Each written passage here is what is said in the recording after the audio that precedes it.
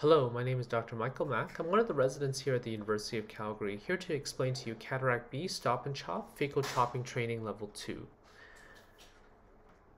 In this particular level, your job is to perform 2 chops, one in each half nuclei. So using a little bit of ultrasonic energy and then holding the green sphere with foot position 2 or aspiration, you want to bring your chopper underneath the anterior capsule and then quickly propagate your chop. Then you want to rotate your lens pieces using your chopper or your phaco tip, whichever one works for you. Here I'm using the chopper. And then you want to put it into a position that's easy for your phaco tip to reach. So here using a little bit of ultrasonic energy until it turns green. It's not turning green yet, so I'm just holding it until it does.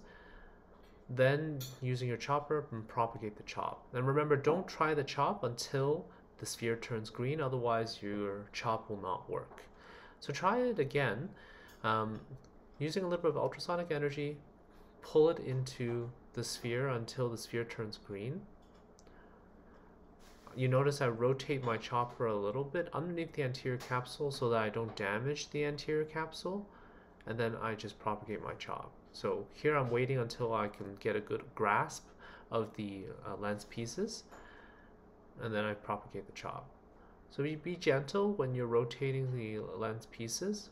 You don't want to accidentally go through the posterior capsule or cause zonular loss. So here, holding a little bit of ultrasonic energy, going underneath and then propagating the chop. And then that's it. You've completed 2 chops. So I scored 100 on both attempts using this particular strategy. Let's take a look at some examples of what you really shouldn't do. So if you're irrigating and aspirating, but you're also using a lot of ultrasonic energy, like I've described in my previous videos, you're just going to dig right through the lens, and you're not going to be able to get a good purchase of the green sphere. So what you should be aiming to do is just expose enough of the green sphere. And again, this doesn't simulate in real life. In real life, there are no green spheres in your half nuclei.